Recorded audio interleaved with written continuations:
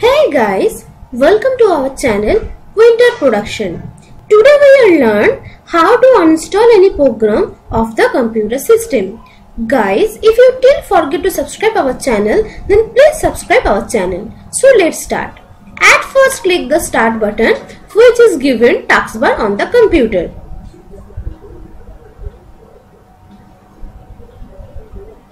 Now click on the control panel option.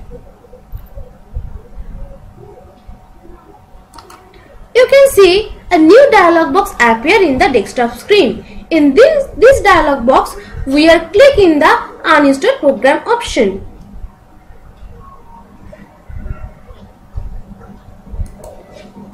You can see there is many type of program which is install your computer system is appear.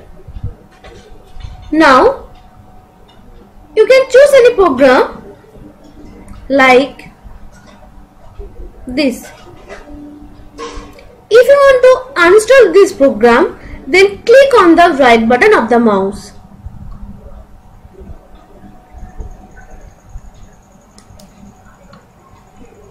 And click on the uninstall option which is appear on the desktop screen. You can see a warning will be came on the desktop screen.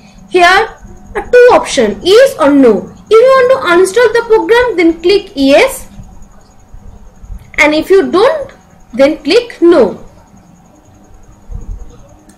In this way, you can uninstall any program on your computer system.